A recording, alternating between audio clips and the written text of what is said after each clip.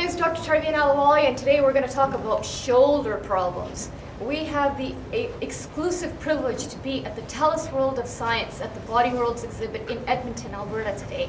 We're going to be using the plastinate models like this beautiful Michael Jordan wannabe right behind me, and we're going to talk about shoulder problems today. So what are some of the common causes of shoulder problems? A lot of the times it can be trauma related. For instance, somebody falling on an outstretched arm, or repetitive motions such as throwing above head or even lifting above head. You can have people that are involved in sports such as baseball, like the pitcher, or basketball, like the guy behind us, or everyday activities such as picking things up or putting them above head. That will lead to repetitive motion that will put stress onto your shoulder area.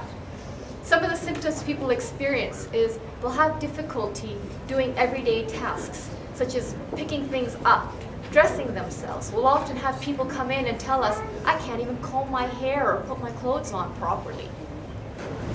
Hello, I'm Dr. Brian Abelson. I'm going to go over some of the biomechanics of this plastinate model. Just an incredible example.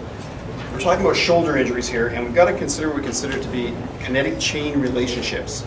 So quite often in our clinic we'll get somebody who comes in and they have a rotator cuff injury, and they said, you know, I've got a problem right here and it hurts just right here.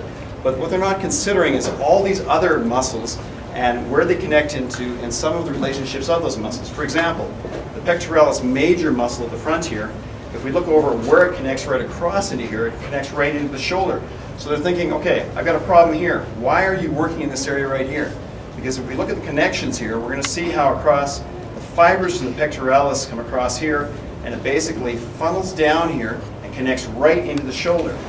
Now, if we've got a problem right here, we also have to consider what's going on in the posterior of the body. In other words, let's say I'm contracting my bicep muscle, my tricep has to relax. If my tricep doesn't relax, then basically my bicep has to work a lot harder to get any kind of motion in there.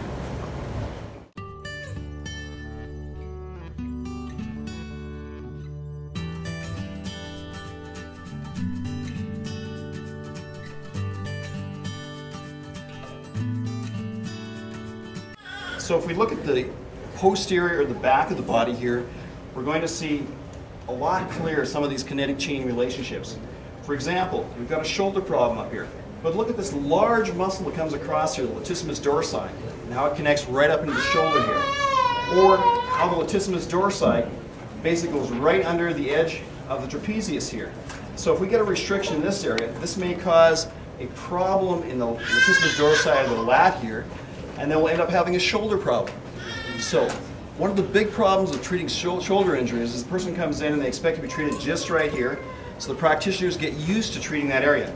In reality, they should consider all these other relationships. So if we have a shoulder problem here, we're going to go in and we're going to take a look at the rhomboids, the teres muscles, minor, major, the infraspinatus, the deltoids, trapezius, three different muscles that connect and join here to form your connection near the elbow down here. Interestingly enough, we may have a problem up here, but at first, even though we know the symptom pattern, we won't know whether it's coming from this area, up in the shoulder, or even down below. So there's a lot of different areas we have to consider in treatment. So what do we do to treat shoulder problems? What we do is we use soft tissue treatment methods such as active release technique and Groston technique. We find the areas that the patient is tight and restricted.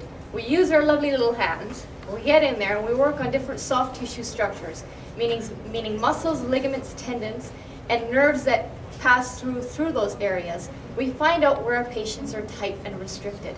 Oftentimes, several different structures will get intertwined together and will be all tangled up and mangled up.